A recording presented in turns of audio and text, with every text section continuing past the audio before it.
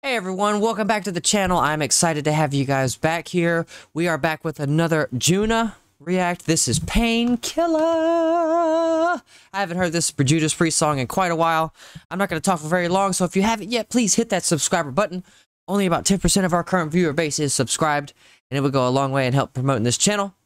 You guys are awesome. Let's get into it. Here we go. Yeah. Show me what you got.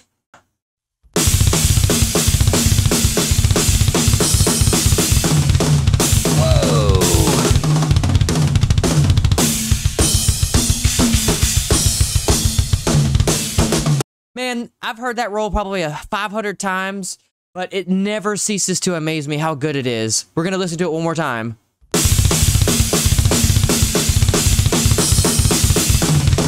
Oh my God.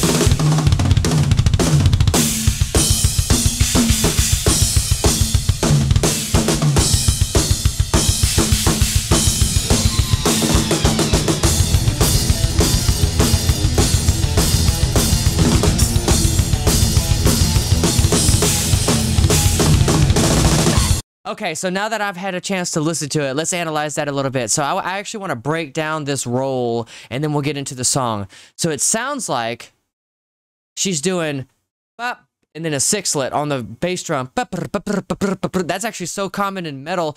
It makes sense it's in a Judas Priest song. This opening here. Those are so hard to do, those sixlets, man, because they're on a upbeat, but you're doing a downward stroke. Oh, man, and then the fours, da, da, da, da. Then you're doing the roll, which is 2 snare to the tom. That is so hard to do because you are hitting and then in the recoil of the hit going to the other drum.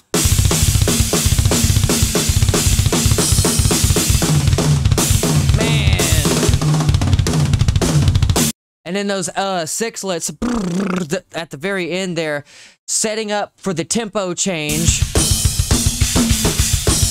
It's so good. It's so good.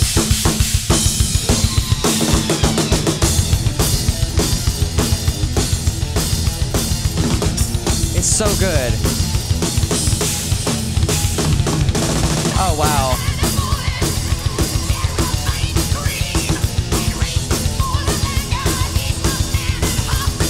She's got such a fat snare tone.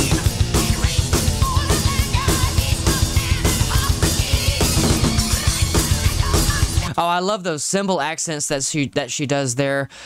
So her subdivision is bar none one of the best and cleanest I have ever heard from any drummer, female or male, period. Like, I'd put her up against a bunch of my friends that I know that can play this kind of stuff.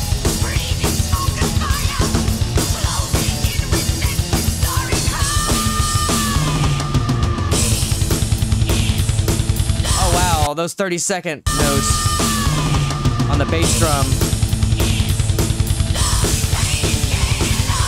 That is so hard to do because you got the snare on the back end, bow, bow, bow, and then you got the other part of that riff. That swing beat, oh my God. Like I said, I've heard this song 1,000 times, 500 times, but it never ceases to amaze me just how technical Judas Priest can actually be. And another 2 songs that are really fun to play, and I wonder if Junna's ever going to do covers of them, and I hope she does. Judas is Rising and Hellraiser, or Hellrider, or whatever it is. Those are all another 2 songs by Judas Priest. A lot of people don't actually hear. They were never played on the radio because they have double bass, and they don't want to hear that on the radio, which I find stupid. Of course we want to hear this on the radio. This is impressive.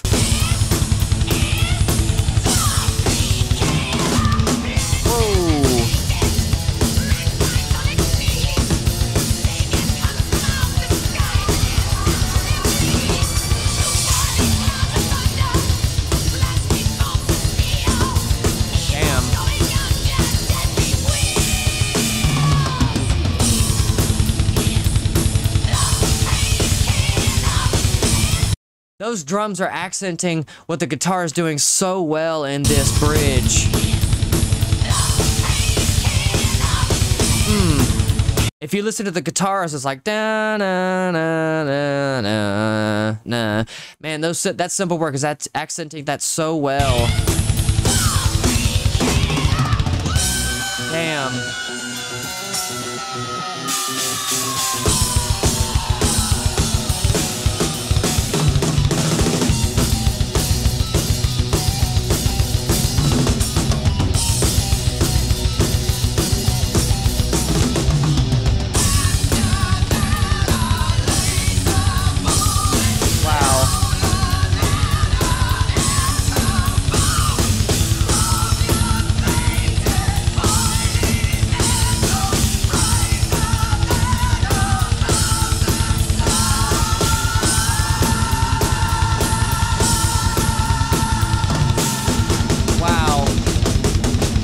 Sometimes when I'm watching these, I forget that I'm supposed to be reacting to it because I too am hypnotized.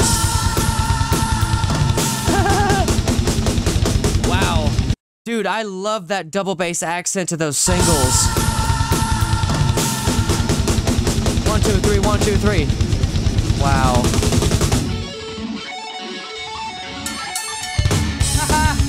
That bell. Okay, so one of the things that I love the most about Judas Priest is that their drummer is a real bona fide drummer. He knows how to tell a story and to help lead the song to where it's supposed to go. And to be honest, as a metal percussionist myself and as a metal musician, I feel that this is where the mistranslation and miscommunication between metal and mainstream radio actually falls into place. It's hard for people to follow it unless you have a really extremely good frontman like Rob Halford or, you know, somebody of that caliber who can help keep people interested, because ADHD kicks in like that over and over and over and over again, man.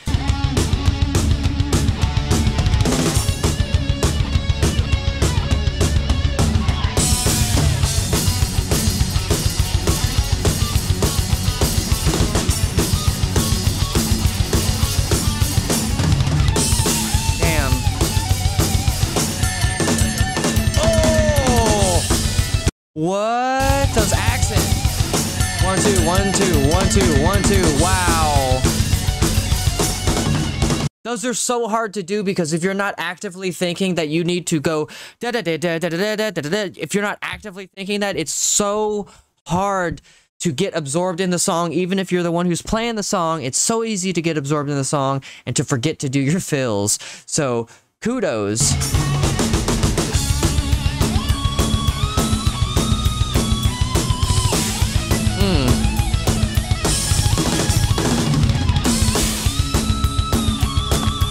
Because of Junna, I learned how to do those fills. The 4 on the bass, like the low and high rolls is what I call them. They sound so good.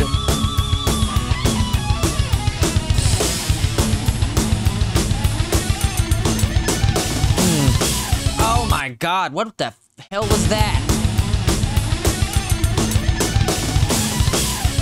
That was a snare. Bop. Two's tom to the cymbal. Good God, that was a herta with 4 different drums and a cymbal. That is so impressive.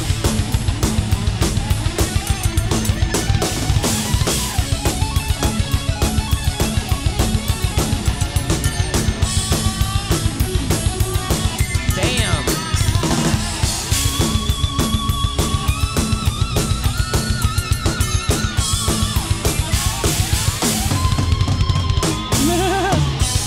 Oh, wow. So why does it sound like she's playing ride cymbal, but I see hi-hat?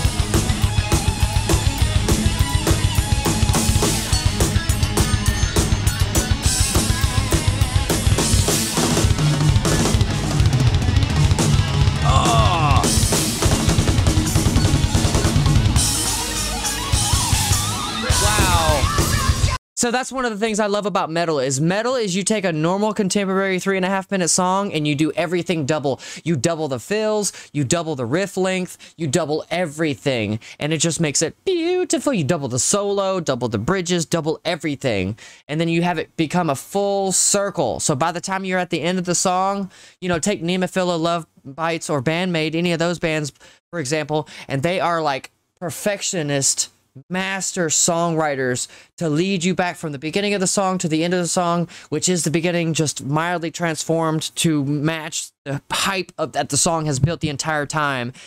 Junna, you nail it.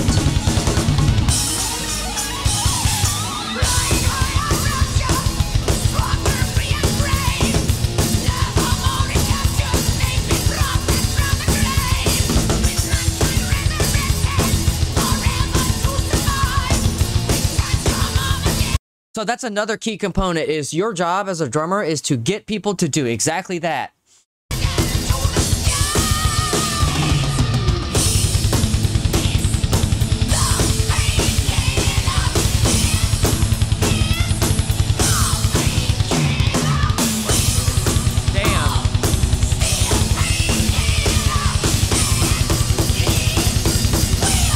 Her arc swing is like 100, or it's like, yeah, 110 degrees. That is incredible.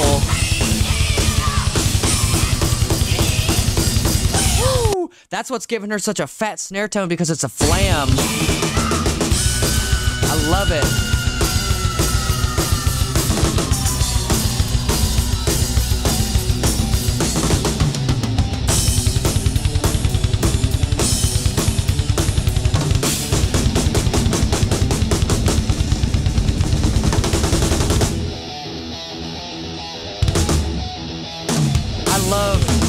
I love that guitar work, though. Like, good God, I can't help but comment on it.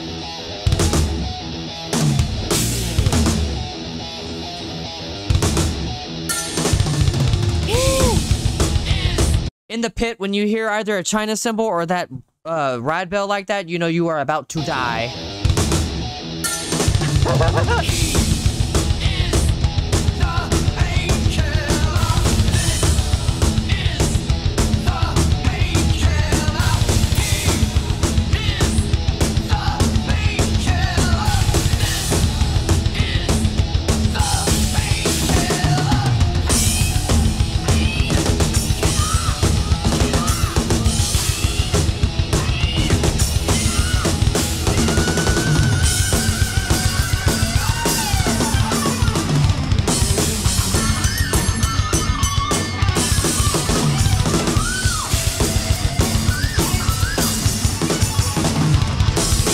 Jesus. So that seemed like that was a combination of the with the rolls. Wow.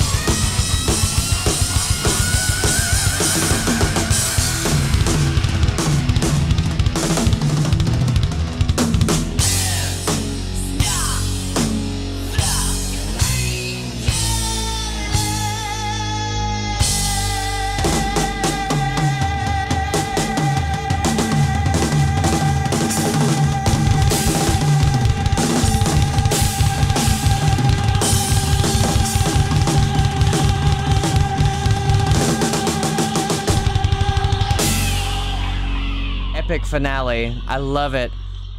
I could have spent a minute and a half on each stroke that she did during the end of that roll. But I will say that it seems that was a combination of a lot of the other rolls. That's the job of the drummer. If you can keep people bobbing their head throughout the entire song.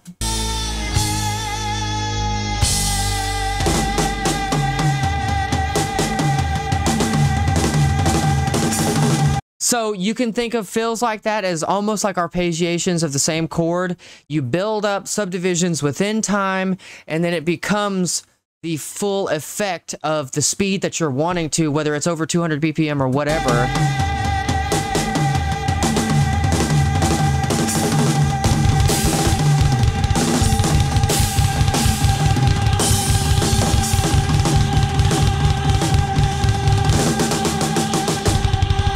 Awesome.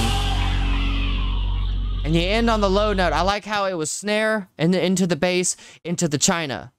That is a very strong way to end that, because those bass notes are very long, flowy notes, and that's going to stick with you for a long time.